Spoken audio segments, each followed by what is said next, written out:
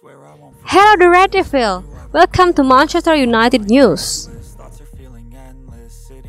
No escape.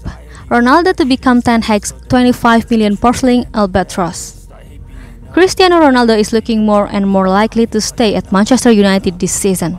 That is according to the Telegraph's James Ducker, who writes that the signs point increasingly to Ronaldo being forced to stay at United next season, with the club refusing to back down from their insistence. The 37-year-old is not for sale.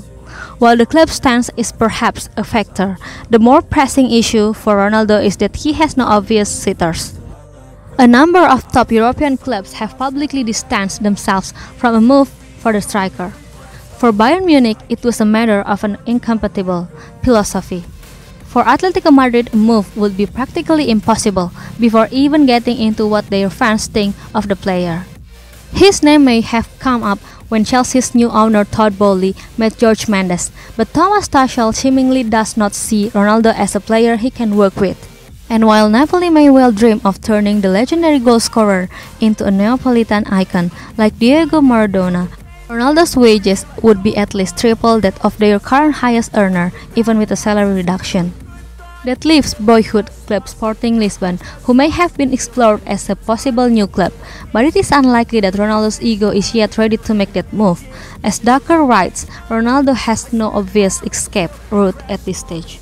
His involvement against Rayo Vallecano, regardless of the subsequent drama, suggests that both player and club are aware that another year at Old Trafford remains a strong possibility.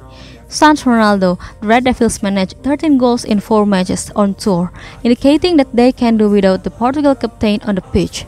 I previously assessed the statistical impact of Ronaldo on United's other attackers last season and found further evidence in support of that claim.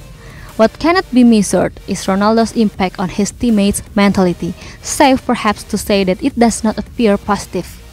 It seems that the legendary goalscorer is set to see out his 25 million porcelain contract as an albatross around the club's neck, a problem Erik Ten Hag could certainly do without.